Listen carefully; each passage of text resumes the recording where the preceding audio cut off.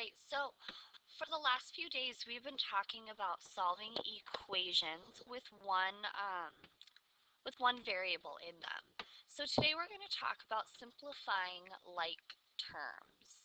All right, so like terms are terms with the exact same variables or variables raised to the same power.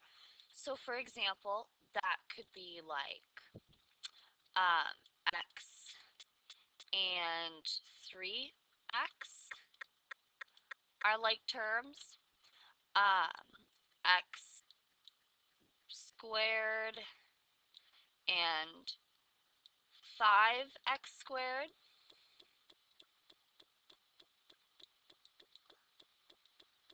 are the same. Also, you could have y and 2y, all right?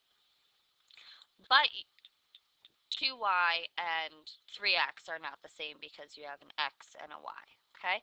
That's also the same with like just a number 5 and like 3x are not the same, okay? All right, so just to continue with some other examples, we have 4x and negative 10x, okay? And 15xy and 17xy, okay? You can also see negative 2x squared y and 7x squared y, right, are the same, and so on and so forth, okay? All right, so we're going to do a little activity on the smartboard. So we are going to determine whether the terms um, are like or unlike terms, excuse my typo, drag the correct word over the term. So basically we're going to look in each of these boxes. There are two terms. We have to decide if they are like terms or if they are not like terms. So take a second, look at them, think of the ones that you have that are on here that are like terms, and think about the ones that you don't think are like terms. All right, so the first one, we have negative 4x and negative 10x.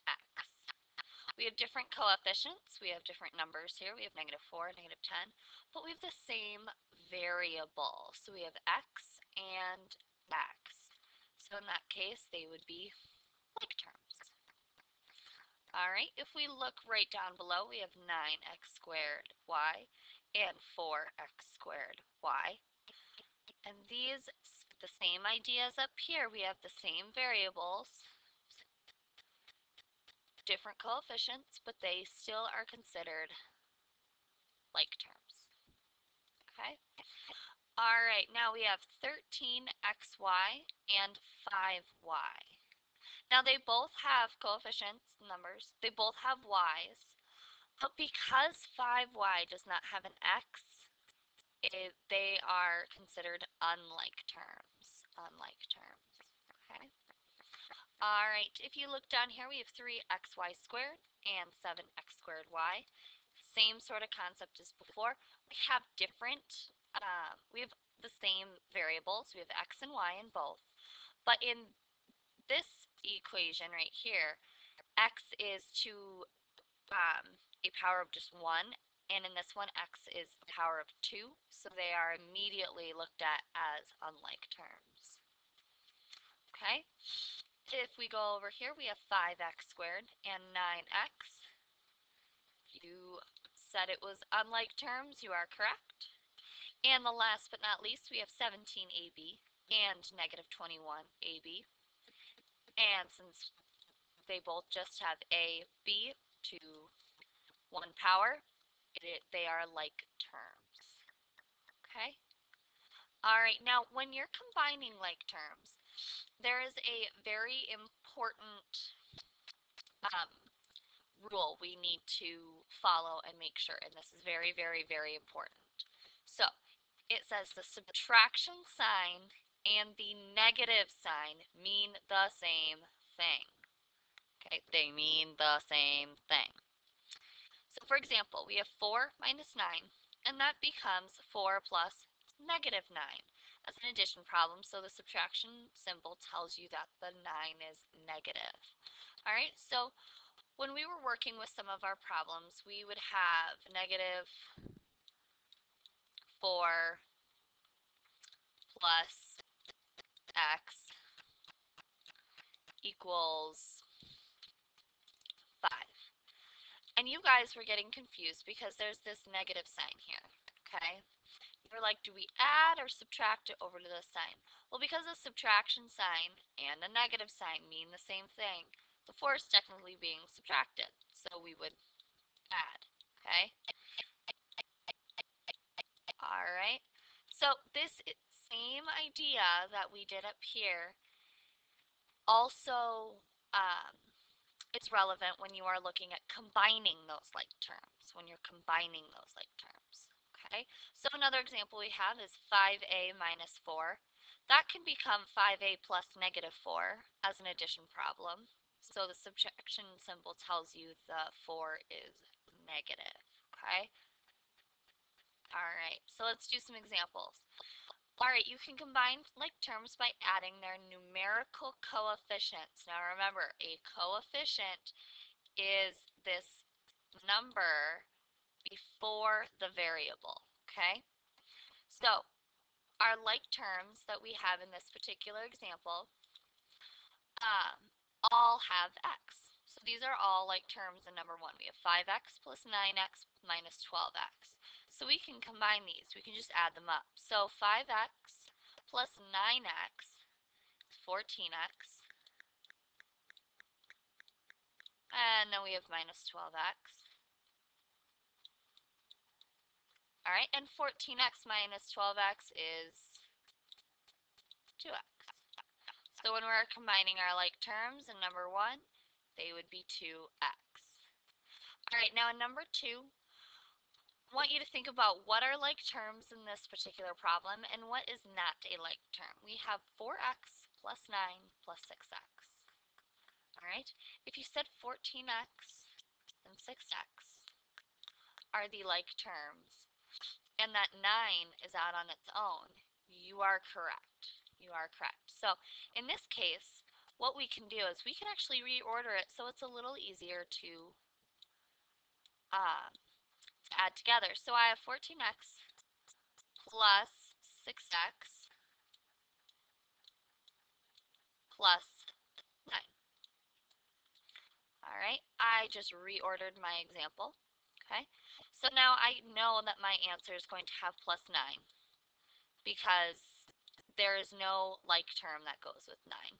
Okay, but I am going to combine 14x plus 6x. Right, and 14x plus 6x is 20x. All right, so our answer would be 20x plus a 9. Now, I know it is strange to have an answer that doesn't really have an answer, okay? But this really is just all that they are looking for when they are saying combine your like terms, okay? All right, let's do a couple more examples. So we have 9a squared minus 6ab minus 11a squared plus 10ab. Okay, I'm going to go through and I'm going to underline the like terms in this particular problem.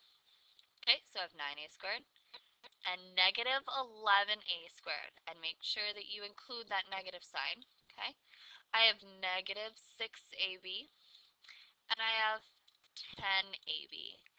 So what I'm going to do is I'm just going to rewrite this. So I have 9a squared, okay, and I'm going to put the its like term right next to it. I'm going to say it's minus 11a squared, okay, and then I'm going to take this next one. I'm going to say 6ab